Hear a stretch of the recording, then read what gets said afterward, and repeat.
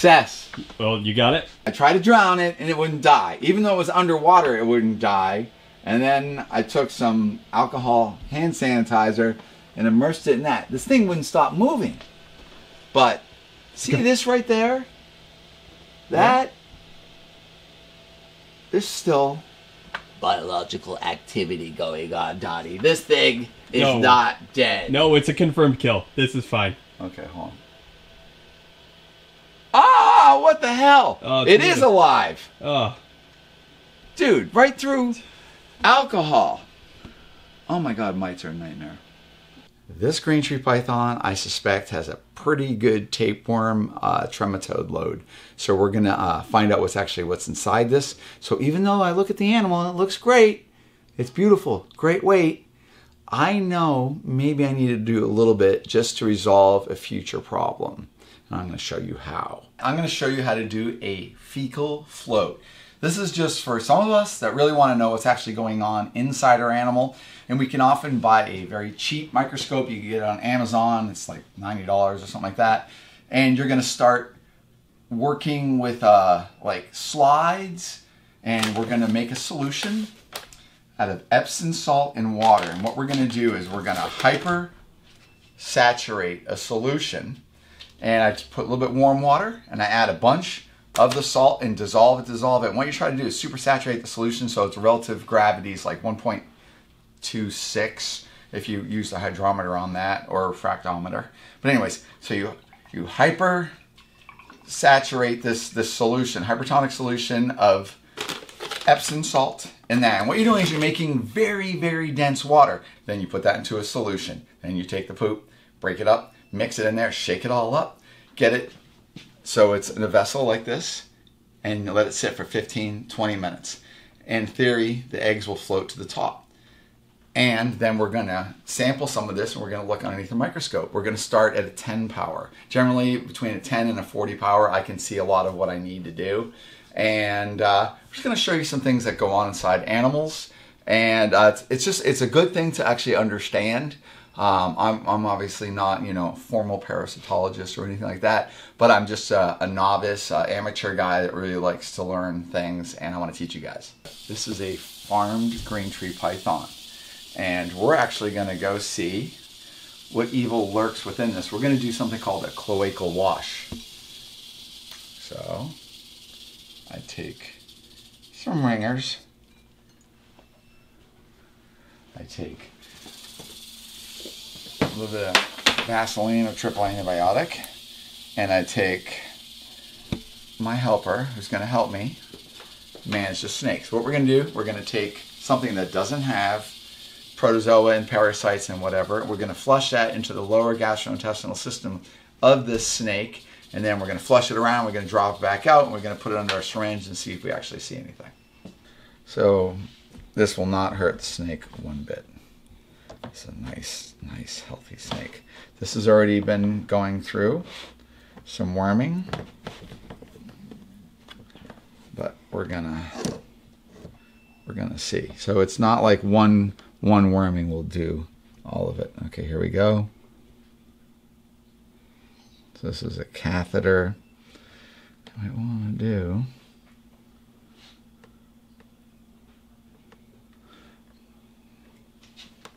Okay. There we go. Very strong snake. If we can hold it a little bit straight, a little bit.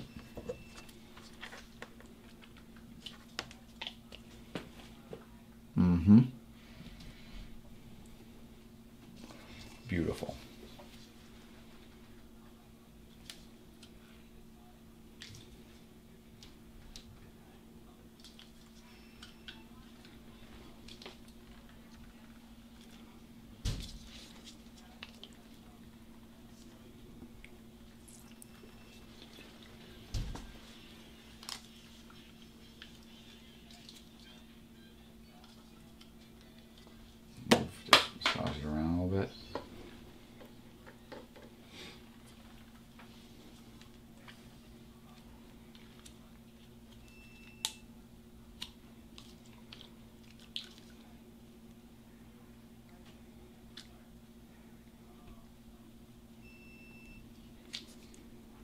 pay dirt.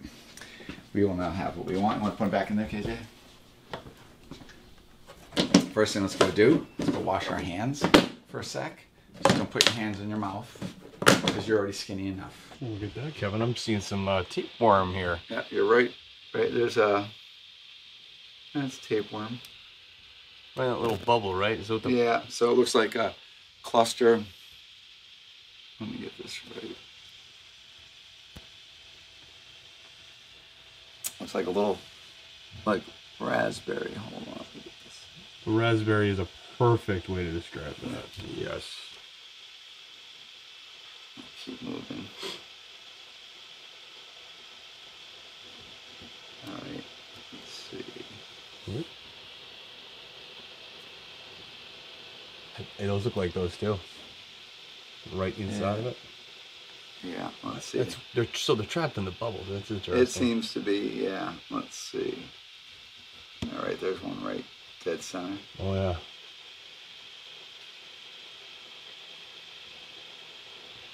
See, those look different though. They look. Let's see how they look like they're broken up. Something come out of it already? Oh yeah, they're pretty beat up, I imagine. Okay, so right now I'm using 40 power on this, and I'm just kind of randomly just doing looking around my fields. Oh, all right. What's this? Here we go. That's a doozy, right there.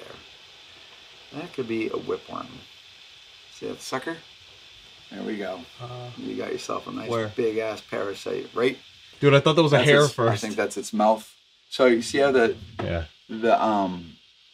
hair have all these little ridges? Yeah, that one doesn't. Okay, so this, like, see the ridges right there? Yeah, you can see it.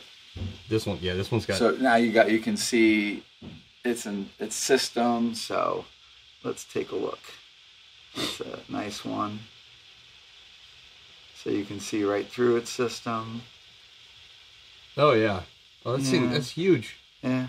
Oh. There we go. That's gold. Oh. Now see how it ends right there? Yeah. And then. Were those egg sacs right there? Okay, so that right there. Hold on, I'll tell you. Get a good one. Okay, right there. So that is a tapeworm. Tapeworm. Egg. There's a couple of them right there. And what animals did you just get this from? Is that a green tree python? That's from a it's from a farmed green tree python. And I was expecting that because we go through a worming process. Okay. So I don't know if you can see this. Oh yeah, and it's recording on the screen. Do you see? Let's see. Let's get some little bit of contrast. It's encased. You see around here, and you get this cluster.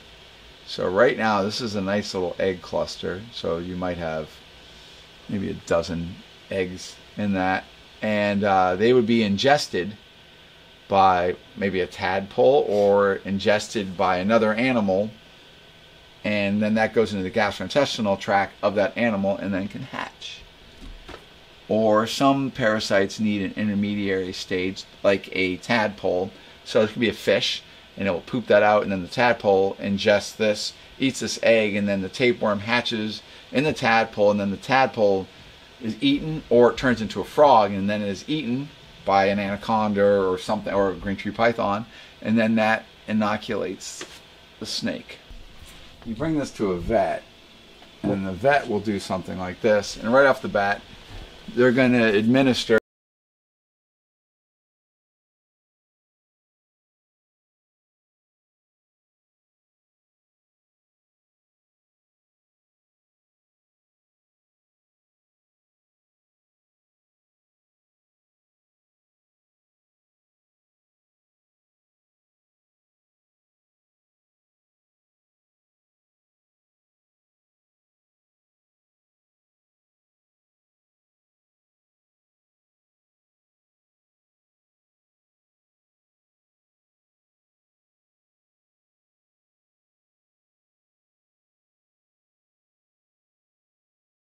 that's probably a hair.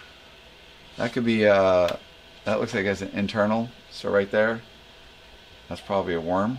That's probably a hair. Right there. I showed you earlier the worms. Yeah. Oh, got another egg cluster there. So these stuff called ficazole, which is very, very dense liquid, and it really brings everything to the top. That's a beautiful tapeworm egg case.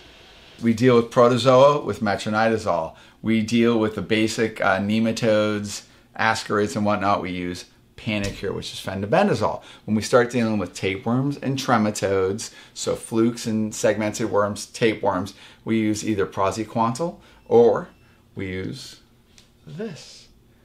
And of course, the easiest way to do this is to have a good vet. All vets can identify parasites. They're very well versed in this. They have all the knowledge and the skills. It's a really good thing, but I want to show you guys a little bit. Hopefully you enjoyed it. And as always, you have a lot to say, and then tell me how horrible I am because I didn't wear gloves. You're asking them to leave me comments to Kevin. Leave me comments because I'm parasite ridden. But anyways, hopefully you guys enjoyed it. And I really do appreciate your support. We just hit 400,000 subscribers. And of course, it's all because of you guys being interested in this weirdo. I got roped into something and it's not awful. Dingo, which I love very, very much, has made me feel really guilty. And I am going to break free of nerd, and I'm gonna go with Donny, my camera dude. I'm gonna go to South Africa, but we're gonna provide a GoFundMe link below because we really could use some help. I'm freaked out just by leaving the building for any extended period of time, but I'm gonna go there. Hopefully I'm going to mess with rhinos, lions, crocodilians. Of course we're gonna do all sorts of black mamba handling, all sorts of venomous. It's gonna be pretty... Pangolins. Yes. Yes, do you know that pangolins are one of the most trafficked wildlife species for their parts, the scales? And I'm going to see stuff before it's all gone because let's face it, guys, we're killing everything and we need to understand. And, you know, I learned a term. It's biophobe. Biophobe? Biophobe is people that are afraid of the animals and life that we inhabit the earth with. So generally they've done, they tested all sorts of people and asked them what they thought of bugs and insects. And most people think they're ew, icky and gross. That is a huge problem for conservation. I'm a massive conservation at heart. I care about these species. Actually, I think that they belong here more than we do. Certainly more than I do. And I want to preserve them. But talking about these animals, including these animals in our lives, is everything because we have to show appreciation. If we do not value it, we're not going to save it. And God, I miss Steve Irwin because Steve Irwin brought all these animals to the forefront and he was magic. And I hope you guys are going to spread the word and love these poor animals. They deserve our love.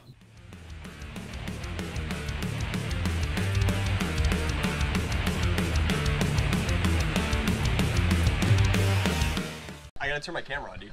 You didn't turn your camera on!